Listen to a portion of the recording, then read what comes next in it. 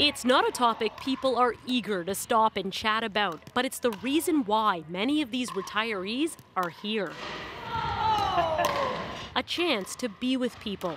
Unfortunately, I lost my husband to cancer 16 months ago, so this has been a great thing for me to get out into, instead of being lonely at home.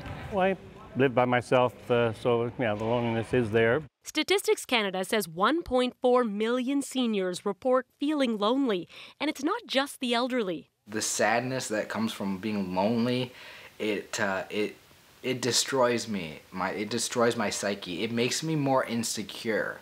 And a growing number of Canadians are living alone, 28% of us in 2016, making singles the most common type of household in the country. There are almost 40 million hits right now talking about minister loneliness. The British government's decision to appoint a lead on loneliness has certainly struck a nerve, but this psychiatrist isn't convinced it will help. One can understand the temptation then for a big government announcement and a big government push, but I'm not confident this will do much.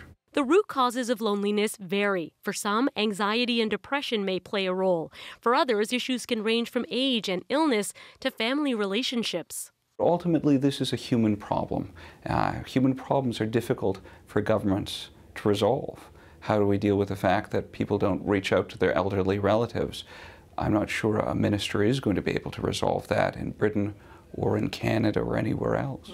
This senior scientist says while that's true, the health impacts of loneliness rival smoking, and Canadians may benefit from a more targeted approach. I think a more systematic national program in this area should be certainly something to be considered. Because reaching out and finding ways to connect can be life-saving. Christine Burak, CBC News, Toronto.